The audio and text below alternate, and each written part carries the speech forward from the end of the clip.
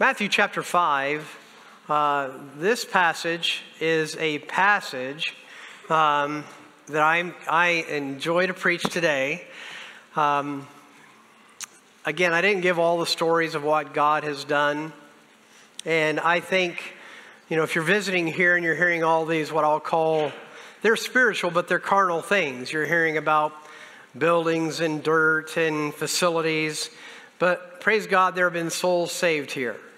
Praise God, there have been people baptized. And as I said just a little earlier, there are people that have now graduated to glory. And it just reminds all of us that our time on this earth is a vapor. We've got this opportunity to serve Him, and may God help us to do it well. But one of the praises that I wanted to share is that and I know this is a carnal thing, but I went on deputation when we left Twin Falls back in 2002. We left in May to begin deputation, and we were going to go on a 3-month deputation, and this was our plan. And this is how God gave me freedom from fear. I remember when I was going out, the number one thing I was concerned about was how I was going to provide for my family. And God just kind of quieted my heart and gave me an assurance, hey, you worked 3 jobs. When you got married, you're young enough, you can do it again. I'm not that young now. But when we went out, I really believed that when we came here, that's what would happen. I would get 3 different jobs, do whatever it took. Initially, I thought we would get established. After 6 months, put an ad in the paper and see what happened. That's what I thought was going to happen. And I'm so pleased today to tell you that God is not interested in your plan. Matter of fact, He can use your plan to get you going. But God often takes our plan, throws it up, wads it up, throws it out, and says, now watch what I'm going to do. And that's what He did. By the way, I didn't tell this, but 5 years after this church was started, I was, by the grace of God and by the sacrifice of God's people, 5 years after it began, I was taken on as full-time pastor. In 5 years. Well, back in the day on deputation for 3 months, we raised whatever support we could. I think this is very uncommon back in the day in 2002. But in 3 months, God gave us $18,000 a month support from churches in 3 months. And from that, this is how young and inexperienced we were. Pastor Chris and I were talking mid-July, about a month before the service began. He's traveling, I'm traveling, and we're different places. And we started thinking about what would the first service be. And said, well, it probably should be announcements, probably should be this, probably should be that. And either Pastor Chris or I, one of us said, probably going to be an offering. We've got to order offering plates. And I remember saying upon that, when we realized there was going to be an offering, I remember just stopping and saying out loud, what are we going to do with the offering? And by the way, these are the very offering plates that we bought back in the day. My point is, we just had so little experience in what was to be done, but God made it happen. And this message that I'm preaching today is the message that I shared for 3 months.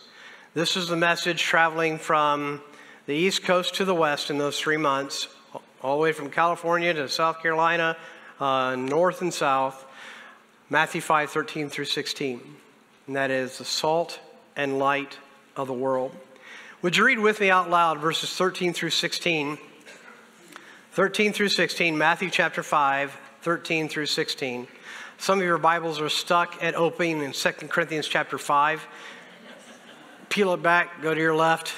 All right, Matthew 5, 13 through 16. Read out loud with me. Ye are the salt of the earth. But if the salt have lost his savor, wherewith shall it be salted? It is thenceforth good for nothing, but to be cast out and to be trodden under foot of men. Ye are the light of the world. A city that is set on a hill cannot be hid. Neither do men light a candle and put it under a bushel, but on a candlestick, and it giveth light unto all that are in the house. Let your light so shine before men, that they may see your good works and glorify your Father which is in heaven. And all God's people said. You see, God has called us with purpose. This message is for those that know Christ as their Savior. And this morning, as you've come to worship Him, there's something that God wants you to know: where you sit, where you are, and in the busyness of the life that you have. God has not called you simply to save you and bring you to heaven. Has He called you with that purpose in mind? Praise God, yes. But until that time, He's called us to do something now. And my goal is to point everyone to the truth of the doctrine of the Word, but no one can live this for you but you. And at the end of our days, when we stand before God, it isn't going to be Jeff's opinion that really matters in your life. It isn't really even going to be your husband or your wife's opinion that matters at the end of it all. What's going to matter is whether you have lived your life to the high calling of God in Christ Jesus. What's going to matter is whether you have lived a life that is truly worship-filled and surrendered to the King of Kings. So this service today is meant to invade into your life. To a degree that it makes us uncomfortable with purpose, it should. To the degree that it stirs the church from a lethargy, from a laziness, from a distraction, from a complacency, from a do-nothing Christianity to a do-something Christianity, may God use His word. This passage describes Christians in two fashions. It says here, and we'll take time to unpack this for a moment. I will admit that there is some subjectivity into the interpretation of what does it exactly mean to be salt. But this first verse here, the salt of the earth, tells us that God describes us as believers as being this. So we want to take a moment and look at several things that salt represents and that salt does. Some things that you may be common to you in your history of learning about this passage. And I will say, please give grace to what I'm bringing to you, because these are things that, as I look at what salt does, these are things that impact my understanding of salt, both in history and in science and in reality. So price is the first thing. Price. In other words, salt is valuable. Now, it may not seem valuable to you today, but in early history, Roman soldiers were paid partly in salt. It was a valuable commodity. It wasn't just something that you had on the dinner table at any time you wanted it. It was used for a lot of different purposes. So valuable was it that it was used as a currency of sorts. In Matthew chapter 10, if you'll go to verses 28 through 31, when you think about value, I believe that God calls us salt in part because He has set a value on us. Now, this isn't that passage, but the Bible tells us that believers are redeemed by what? How are we redeemed? What was the price? The precious what? The precious blood of who? His name is Jesus. Jesus so loves the world that He dies on the cross, so that anyone who wants to be saved can be if they will believe in Him. His value that He places on the child of God is that He died for you. That He sacrificed Himself and He suffered for you to give you a home in heaven. But Matthew chapter 10 uses an illustration of sparrows, verses 28 through 31. It says, and fear not, verse 28, and fear not them which kill the body, but are not able to kill the soul, but rather fear Him which is able to destroy both soul and body in hell. Is there a proper fear and respect of God? In other words, is it right to understand that I need to be saved because there is a God who will judge my sin, and if I'm outside of His saving grace, there is a hell that is sure? Is it right to come to Christ to be saved for that reason? Amen. Amen. It is. I was told today of a 5-year-old in our church that accepted Christ this week. Praise God. A mom got to lead her child to the Lord. Amen. He goes on and he says here in verse 29, are not 2 sparrows sold for a farthing, and one of them shall not fall on the ground without your Father? But the very hairs of your head are all numbered. Fear ye not, therefore, ye are of more, what? Ye are of more value than many sparrows. So listen, we really could sit right here and deal with this doctrinally, emotionally, and psychologically in your life. I think it's worthy of saying at this moment, for those of you that are beating yourself up with your insufficiency, there's time to turn a corner. It's true that our strength is small. It's true that we are not sufficient in ourselves to handle all that life throws at us. But it isn't your sufficiency that God is looking to. It isn't your power that God is looking for you to navigate this world. He has given you himself to help you with the power that he gives, so much so that our Bibles are full of all kinds of verses like this, but you know one, Philippians 4:13. What does that verse say in power? It says, I can do all things through Christ, which strengthens me. So my point is, it's one thing to know that we are ineffective. It's another thing to know that we're broken. It's another thing to claim and appropriate God's grace, not live in defeat, and get up and do something for the glory of God. So stop looking at other people being more qualified than you. Stop looking at what other people can do and you can't do. And know that God has placed a value upon you as his child, and that means something. Salt has a price. One commentary said it this way, salt is pleasing. How is it pleasing? It improves, or rather actually brings out the taste of food. So salt is meant as something that is to enhance or make things better. And some of you are using too much of it. But outside of that, it is meant to be something that is good. Have you ever put salt on something and it just really just made it? Okay? Some of you put salt on weird things, right? Some of you put salt on apples. What is that? Some of you put it on watermelon. Now that's blessed of God. Some of you are like, what? I'm going to try that. Maybe be careful, right? But salt is meant to enhance or bring out the flavor. And there's another verse that tells us, as an illustration of salt, that we are to not only be salt, but to let our speech be that. It's Colossians chapter 4 and verse 6, and it says this, let your speech be always with grace, seasoned with salt, that you may know how you ought to answer every man. And that's a doctrinal study in itself. What does it mean to have speech that is seasoned with salt? Well, let's keep exploring on what salt is. First of all, salt has a price.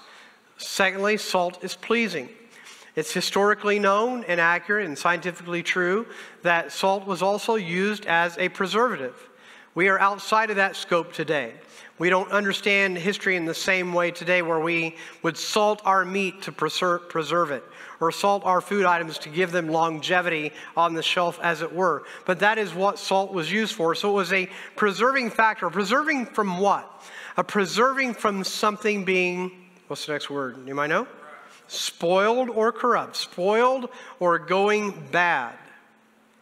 So again, we are used by the Lord as those that help to keep the world from being overrun with the evil that is therein. You want to know whether that's true or not? All you have to do is look at every media outlet in the world that is trying to shut down anything that mentions Christ. Why? Because the Bible is given as the truth of God's word. And how does the Bible get to man? How does the Word of God get to others? It gets to others through the salt shaker that you are. Someone was mentioning just today. Have you ever seen someone say something on Facebook that needed corrected and you stepped in to do it? Let me ask you, was it well received? Are you still friends? Are you still digital friends? Salt is that preservative. It is that abating the corruption influence of sin and evil in the world. And we are that. 2 Timothy chapter 2, if you'll go there quickly. 2 Timothy 2, verses 7 and 8. 2 Timothy 2, 7 and 8. We are to speak the truth in grace. We are to let the salt out and give correction where it is needed. When there is behavior that doesn't look like Jesus, where there's communication that doesn't look like Jesus, it is right for God's people to come in and with grace, as Colossians 4:6 says, to come in with grace, and I would add with meekness and with love, but speak the truth. 2 Timothy 2, I hope I've got the right verse. I'm going to have to go there myself. I may be in the wrong verse. It might be Titus. My copy notes may have messed up on me. Let's find out. Titus chapter 2. No, it's not Titus. 2 Timothy 2. It's going to be in one of these verses, I promise you.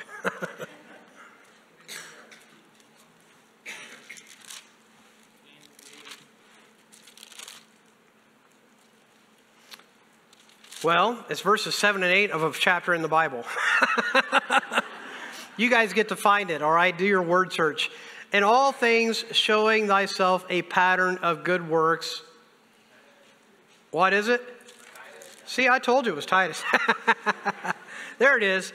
In all things, showing thyself a pattern of good works in doctrine, showing uncorruptness, gravity, sincerity, sound speech, that cannot be condemned, that he that is of the contrary part may be ashamed, having no evil thing to say of you. So what does he say? That we are in our lives not only a pattern of good works, but we're showing an uncorruptness, a gravity, a sincerity, a sound speech that cannot be condemned, as a preserving effect, a stopping corruption in the world, while it isn't our overarching goal in the sense that it is God who is doing his work. God uses his children. And God uses us one amongst another to say and to lead and to disciple and to guide. You know, have you considered this in your life? Have you considered that this thing is maybe not what should be in your life because God says this? So salt is a preservative. Salt is also a purifier. Have you ever heard of Epsom salt? What's it used for? Often it's used for soaking the body or soaking sore joints.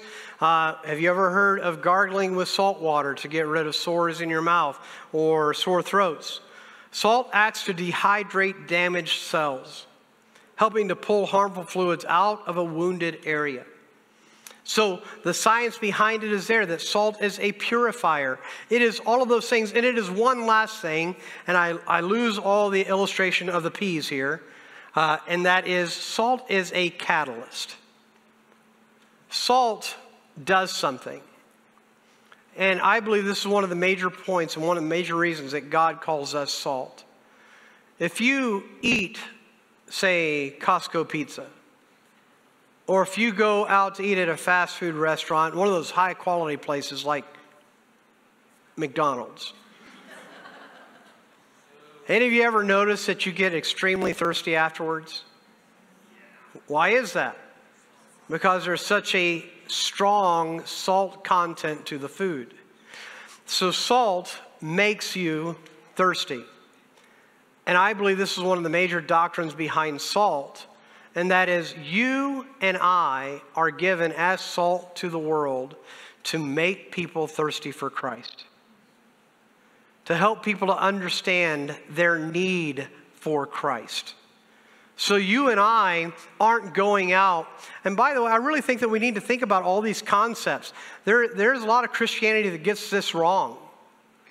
You know, and there's the idea of being salt. Well, I'm going to be salt, and you kind of act like that prank where somebody at a restaurant unscrews the top of the salt shaker almost all the way off, and you turn it over, and the whole thing comes out. Some of us act that way with the salt, but Colossians 4 says, season with salt, that it may be, our speech may be with grace, season with salt. In other words, we need to make sure there's love behind the truth that we're speaking. Amen? But all these things are given that we might understand the illustration that God uses all these illustrations to point to how we are salt to the world. We go on to this next section. You are the light of the world, back in Matthew chapter 5. You are the light of the world.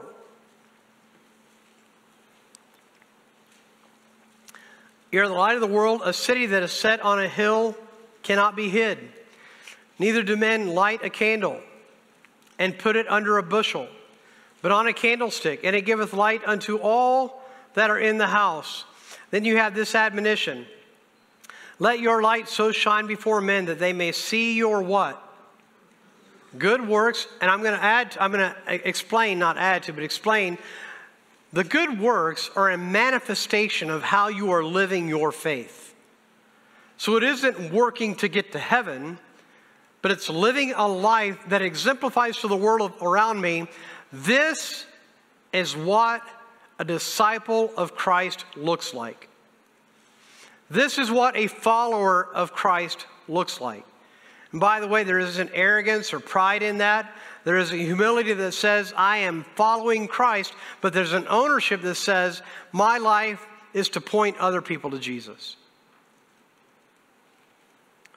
Let your light so shine before men that they may see your good works. And here's the phrase at the end, and glorify your Father which is in heaven. It isn't about our good works to earn some kind of favor with God. It's grace that saves every lost soul. Take your Bibles to Ephesians chapter 5. Ephesians chapter 5.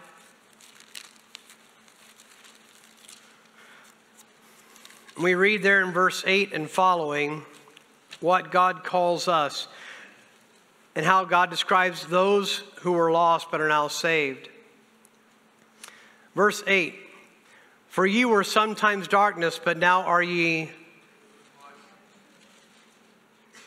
Ephesians 5 and verse 8. For ye were sometimes darkness, but now are ye light in the Lord. And then he says this, walk as children of light. For the fruit of the Spirit is in all goodness and righteousness and truth, proving what is acceptable unto the Lord, and have no fellowship with the unfruitful works of darkness. Do you think the church needs to hear that message today?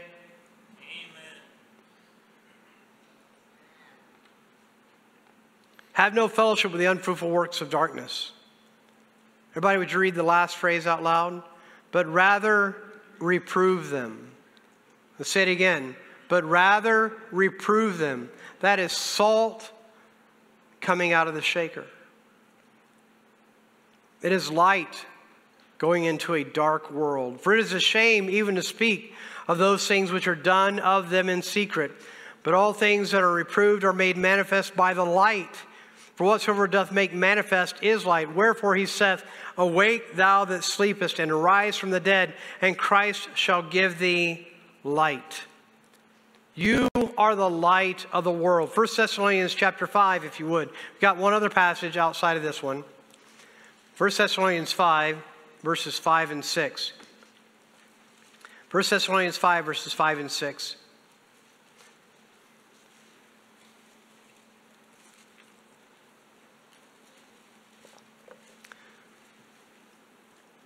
First Thessalonians 5 and verse 5. Ye are the light, ye are the children of light and the children of the day. We are not of the night, nor of darkness. Therefore let us not sleep as do others, but let us watch and be sober. What does he call you there? You are a child of what? Take your Bible to one last passage, Philippians chapter 2. Philippians chapter 2. regarding this light of the world, you being the light of the world. Philippians chapter 2. And would you read out loud with me verses 14 and 15? Philippians 2, 14 and 15. Do all things without murmurings and disputings, that you may be blameless and harmless, the sons of God, without rebuke, in the midst of a crooked and perverse nation, among whom ye shine as lights in the world. Do you believe that God has called you to be a child of light? So are we. So here is the thing about salt and light. Both are active agents that God is using to describe you.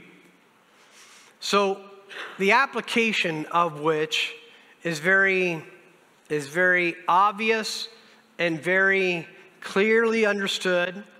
Salt in the shaker does what? Salt in the shaker does what? It does nothing. It does nothing. If you have a light, a flashlight, and you're in the darkness and you don't turn the light on, the flashlight is what? It's worthless. It's of no good. It doesn't help you. It doesn't help anyone. And the Bible is very strong in its language. So go back to Matthew 5 and look at verse 13. He says, "You are the salt of the earth, but if the salt has lost its savor, wherewith shall it be salted? It is thenceforth," listen to this, not friendly language, but it's true, it's thenceforth what? Everybody say it. What is it? Good for nothing. God didn't make you a good for nothing. Hello? Amen. He did not make you a good for nothing. You are salt because he made you that. You are light because he is the light of the world and you are his child. But here's the point, folks. This world needs Jesus. This world needs a Savior. I was listening, I read Jim and Myra Wright's, they're our missionary, they're furlough replacement missionaries. I read their last prayer letter, and here's what they said. They're in Canada, and they said it's been a long time. Matter of fact, I think their language was stronger. They said they haven't been in a country that was that hard to the gospel. Let me ask you, what's the state of the United States? How are we? How are we doing in our thirst for God today? So I think what happens is that sometimes we look at the world around us and we think, oh, it's so dark and you know, there's no reason to go. And, you know, people aren't going to listen. People don't want to hear what I've got to say. And then you just get your head down and you start living your day-to-day life and you lose the focus that God has for you of being salt and light in the world. And what I want to tell you is that God is as powerful as he has ever been. His word is as true as it has ever been. And God is still doing miracles today. God is still saving souls today. God is still rescuing sinners. And you and I have been called to the task of being the flashlight or being the candle that gets turned on. Or being the salt shaker that goes out into the world to tell people about Jesus. We came to this valley back in 2002. Let me just draw back in history. I was saved in Newcastle, Indiana. The Midwest, people often would say. I was born in Mississippi, went back to school, grad school down in the South, went to Bible college in Wisconsin. So I lived in what I often call the Bible Belt from north to south. And when I surrendered to ministry, one of the things that burdened my heart is I wanted to go to a place where the gospel was not preached on every corner, or where there was what I perceived a greater need. Now, this is what I would tell you today. Today what I'll tell you is that I think the need is everywhere. Amen. Everywhere. A person in Wisconsin, a state where it has a Bible college, tells me in their local region there are 16 churches without pastors.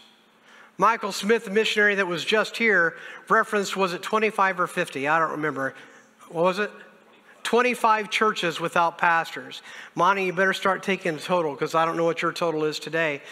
Bruce McAllister often references 60 churches that need pastors. And these are just individual men taking scope of what they know. And here's the point. There are churches that are closing their doors by the droves. And really, there is a lack of servants going into the labor force.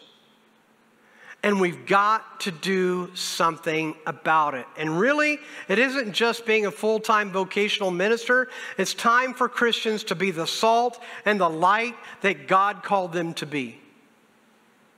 We came to this valley, and by the way, if you grow up in Indiana, you don't know where Idaho is if you're in public school.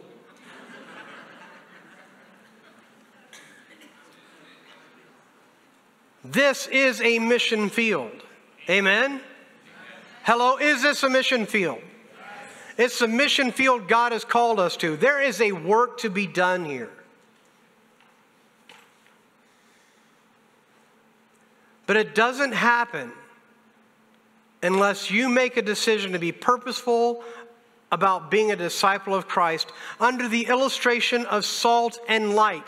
Now, here's the thing, folks. There used to be a time, and my purpose in here is not to argue over methodology. There was a time in history where much of Christianity identified its evangelistic efforts by going what? Door to door. And there are many people that would say today, door to door doesn't work. I don't care. That's not the point. If you want to go door to door, praise God, may God use you. But here's the point, that for many, not having that methodology, the evangelistic or the salt or the light has just been shut. Now, who administrates the gospel in your life? Who administrates the gospel in your life? The answer is the Holy Spirit. You don't need a program to be evangelistic. Amen? You do not need a program to be evangelistic. You know what you need? The same thing that I need. The rebuke, the conviction, the compulsion of the Holy Spirit to open my mouth and speak Jesus. To pray for a way that God would allow me and help me to be a missionary in a world that needs to know Him. This is why we came here. We came out west because we knew there was a strong Mormon influence. We came out west. Do you know the statistics of this valley? How many gospel, percentage-wise, how many gospel preaching churches are in this valley? You get a number in your head. Get a number in your head, okay? In a valley that's about 750,000, and I'm talking every brand and stripe of gospel preaching churches. And what I mean by that, I'm talking about the ones that are rocking out. I'm talking about the ones that are super conservative in that spectrum. If they're preaching a clear gospel message that Jesus is the only way to be saved, what is the percentage of churches in this valley that are preaching the gospel? You got a percentage in your head? Do you know what it is? It is 1 to 3% in this valley. Do you know what? That story is true all over this nation. Every big city pretty much has the same statistic. 1 to 3%.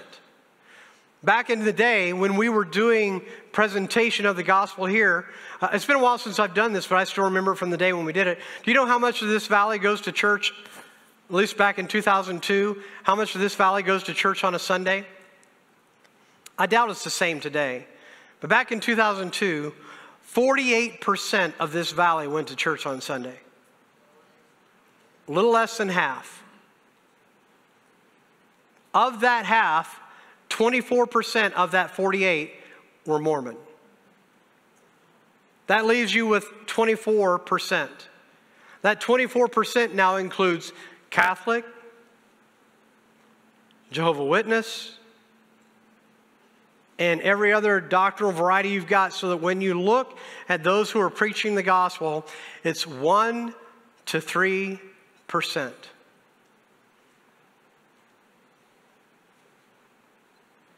So when you're in the dark, how much light do you need to be seen? It's not a real trick question. When you're in the dark, how much light do you need to be seen? Very little. Very little. But God has called you to be that. God has called me to be that. If this church isn't going to be about pointing people to Jesus and isn't going to be vocal about pointing people to Jesus, I can guarantee you that we're going to follow the path of Pastor Phil's preaching in Revelation, and this church will have lost its focus, lost its first love, and it will go the way of all churches who lose their focus, and these doors will shut. And let me say this. It isn't about having doors open. It isn't about having a great gathering of people. It is about speaking Jesus. And if this church isn't going to do it, then God's going to raise somebody up that will. So Pastor Phil said it, I've said it, we're a partnership here. And by the way, you know who needs this message just as much as anybody? Me. I preach this message a lot of times. And I want God to use me to be salt. I want God to use me to be light. But here's the thing. God wants to use every one of you. You have value because God put value upon you. And there is a work to be done. To that end, we've been practicing this now in this assembly for 20 years. I do not know what God has for us in the future. I do know this. I will not always be the pastor here. There will be some day where God calls me home.